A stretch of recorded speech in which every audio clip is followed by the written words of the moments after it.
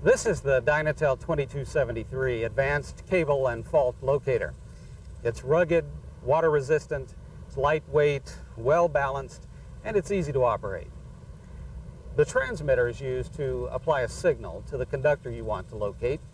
The receiver is used to trace the path of the signal. Now, in addition to detecting the transmitter signals, the receiver can also detect signals from energized power cables. When you're tracing a conductor, this bar graph and numeric indicator shows the signal strength, which is at a maximum when you're over the cable in peak mode. And there's an audio response that gets louder as you get closer to the conductor. In addition, there's a directional or differential mode that points to the cable's location. In this mode, the unit makes a distinctive warbling tone as you move to the left or right of the cable. The receiver lets you get an estimation of the conductor's depth and signal current at any time simply by pressing the depth key, even when you're tracing a power cable. And if you have a Dynatel 2205 or 2206 EMS marker locating accessory attached and set to the alert mode, you can locate a marker at the same time you're tracing the conductor path. Or, if you're using an active duct probe to locate the path of or find an obstruction in a non-metallic conduit, you can use the receiver to locate the probe and to determine its depth. The switches are used to turn the unit off and on and to check the batteries, to select the trace mode, to select the appropriate frequency, to select the fault or tone modes, to adjust the speaker volume, to adjust the gain or record a fault level reference, and to measure the conductor depth or the current through the conductor. On the bottom of the receiver are two jacks. The smaller jack is for headphones. The larger jack is for accessories, such as the earth contact frame for finding sheath faults, the dynacoupler for cable identification, and the tone probe for pair identification. A standard toning coil for aerial fault locating can also be used. The transmitter has storage space for cables, ground rod, and some accessories inside the case and in the external pouch.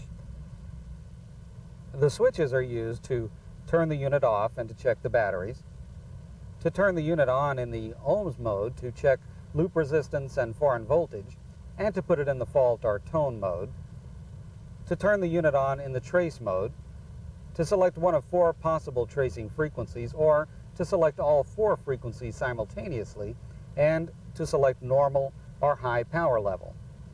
There's also a display and an output jack. When you're tracing a buried conductor, the transmitter sends a current through the conductor.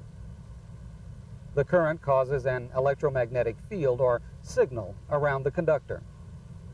The receiver detects the field, allowing you to trace the path on the surface. There are 3 methods of applying transmitter signal to a conductor: the direct connect method, the dynacoupler method, and the induction method. This pedestal is a good example of where you can use the direct connect method because you have access to the shield of the buried cable. First, plug the direct connect transmitter cable into the transmitter output jack. Next, attach the black clip to the ground rod and place it in the ground 90 degrees from the suspected cable path. Now, this is the suspected cable path, so the ground rod goes over here. Now, connect the red clip to the cable shield. If the shield is grounded at the contact point, you'll need to remove the ground. To check the batteries, press and hold the off key. A solid tone means the batteries are good. A beeping tone means the batteries are low, and no tone means change the batteries. It's a good idea to check the batteries after you finish using the locator to ensure they'll be good the next time you use it. Successful location of a buried conductor using the direct connect method requires a complete circuit.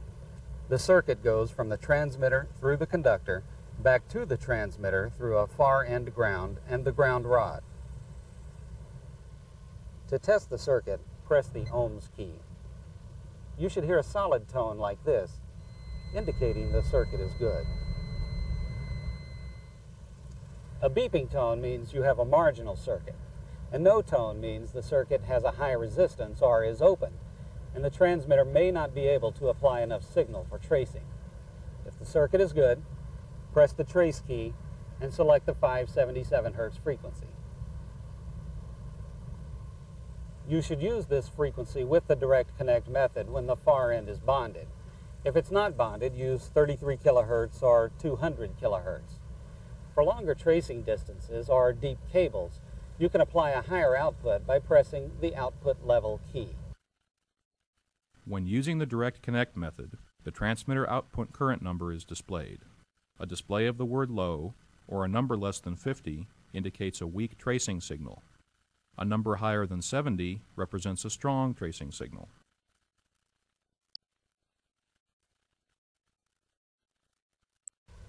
The dynacoupler is an optional accessory that's handy to have when you can't connect directly to the conductor. You can use it on metallic pipes, secondary power cables at the meter, or primary power cables at the transformer. But be sure to use your company's safety procedures. The dynacoupler connects to the output jack with its own cable, and it's then clamped around the conductor you want to trace. Press the trace key and select the 200 kHz frequency. You should also use high power with the dynacoupler, so press the output level key to select high output power. When surface access to a buried conductor is not available, you can still apply a signal to the conductor using the induction method. The transmitter signal comes from an internal antenna and couples onto the buried conductor. This is a good example of when to use the induction method.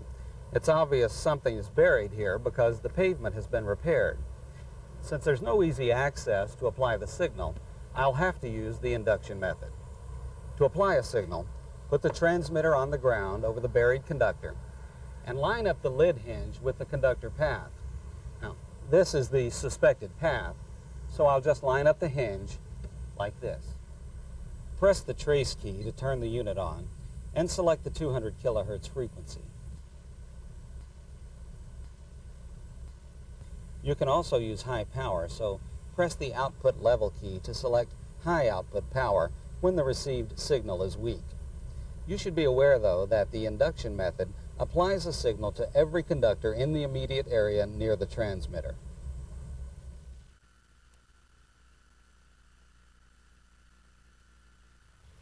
Tracing the cable path with the receiver is a simple process.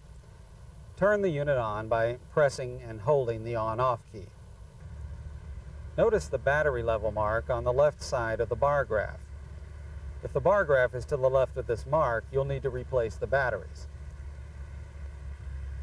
First, select one of the 4 trace modes. Here, I'll use peak. Next, set the receiver's frequency to match the transmitter's output frequency. If you're tracing a power cable without using the transmitter, select the power frequency. Before you begin tracing, you need to set the receiver's gain or sensitivity. Find a point of maximum response over the suspected cable path. Hold the receiver at a comfortable tracing height with the receiver's handle in line with the cable path and press the gain adjust key. The receiver automatically adjusts itself for a satisfactory signal level.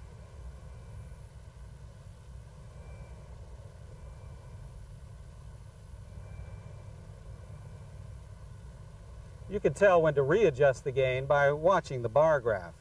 If it separates nearly all the way or closes completely, find a point of maximum response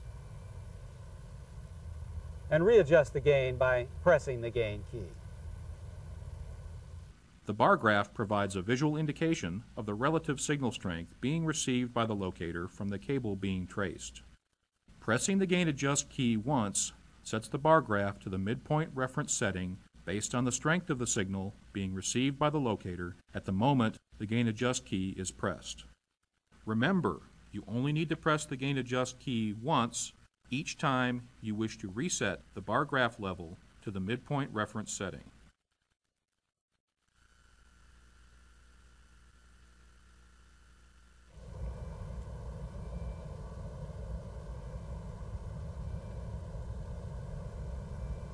At any time while tracing, you can get an estimate of the cable's depth. Set the receiver on the ground directly above the cable, with the receiver's handle in line with the cable path. When you press the depth key, the numeric display shows the estimated depth and the relative signal current in the cable. The circled eye is also displayed. The current mode is useful for verifying that you're tracing the correct cable. Here, the transmitter signal was applied to the deeper cable. The other cable is carrying a weaker signal because of common grounding. This looks like two trace paths, so which is the correct one? Since the cable with the highest current is most likely the target cable, you have to check each response in the current mode.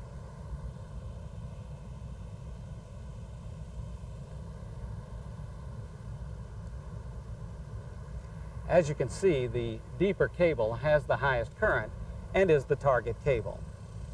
To reduce the possibility that the trace signal will get onto other cables, use the direct connect method at 577 Hz with good far end ground. In newer models, the flashing Hertz symbol indicates alternate frequencies are available. To change to an alternate frequency, press and hold the gain key while pressing the frequency key. When a non-metallic pipe becomes obstructed, a 3M active duct probe is a convenient device that's used to locate the problem. The probe emits a signal that the receiver can detect, allowing you to locate it. To locate an active duct probe, turn the receiver on,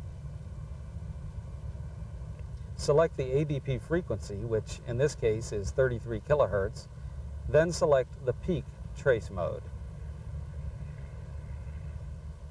You have to hold the receiver so that its handle is perpendicular to the duct path.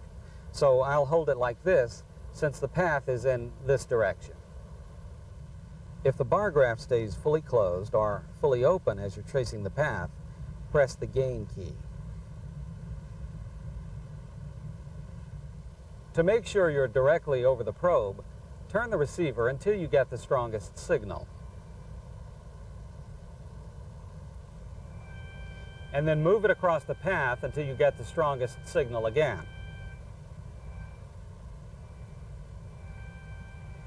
To measure the probe's depth, set the receiver antenna on the ground directly over the probe and press the depth key twice for ADP depth.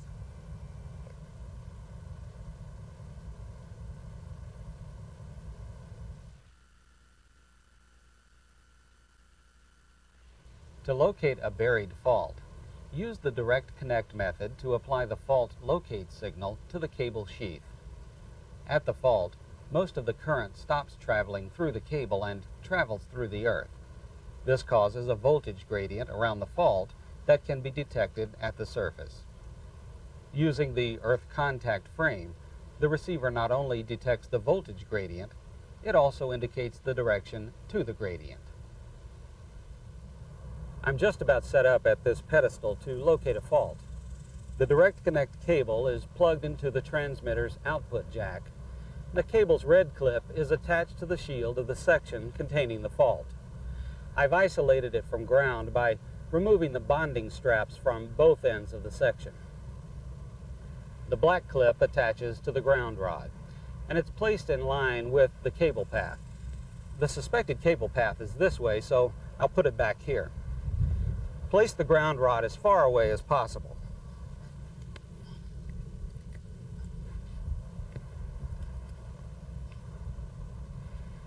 To verify the fault resistance and to check for foreign voltage, turn the transmitter on by pressing the ohms key. If foreign voltage is on the line, the display will alternate to show voltage and resistance. In this case, there is no foreign voltage, so it only displays resistance. If the resistance is more than 1 megohm, there is no significant fault on the section. Between 1 megohm and 50,000 ohms indicates a high resistance fault. It may not be causing problems yet, but most likely it will get worse with time. Less than 50,000 ohms indicates a heavy fault between the shield and earth. Now, set the transmitter to fault mode and connect the earth contact frame to the receiver using the earth frame cable. Insert the earth frame into the ground 1 or 2 feet from the ground rod with the green banded leg toward the fault. Turn the receiver on. Activate the fault mode.